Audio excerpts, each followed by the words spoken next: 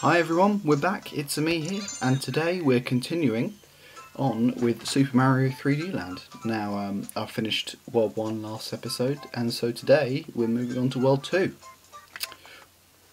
Big step already. Well, we get a nice little cutscene here, and Mario's just getting another letter from Bowser. Oh. Basically, Bowser's arming up all his army to come and get Mario, and it's not good. I feel sorry for the little plumber, actually. If you've got that in 3D, they kind of all move and the leaves shake and whatever. Yeah, I like the background of that. There's a Diglett in the background. If any of you play Pokemon, you'll know what a Diglett is. Anyway, so here we go, the first level of World 2, and we're going to jump right in. It's looking lovely already. Okay, now, oh, there's a toad up there. Oh, sorry.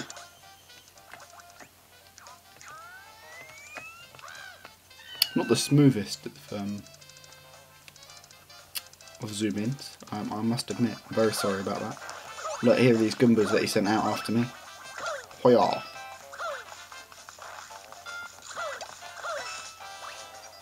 Hoya! I feel like a ninja whenever I do this sort of thing. I've got 10 more coins. Woo! So these are fire flowers. They were in the earlier game, but I just keep getting Tanuki leaves. It's not good. Look, watch this. Pretty cool. So there's lots of despite it not being a Paper Mario game, there's lots of paper in this game.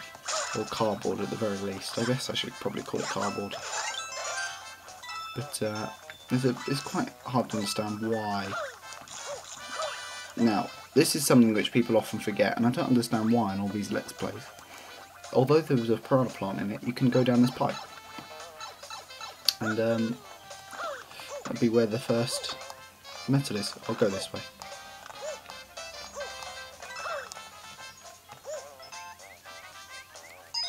That's another one of those freaky perspective change things. And back in. Okay, so if you can see on the bottom screen, that's the second metal, and we got the first from the toad who sent it out. So that's this one up here. I'm gonna go onwards. We're gonna kill this Goomba.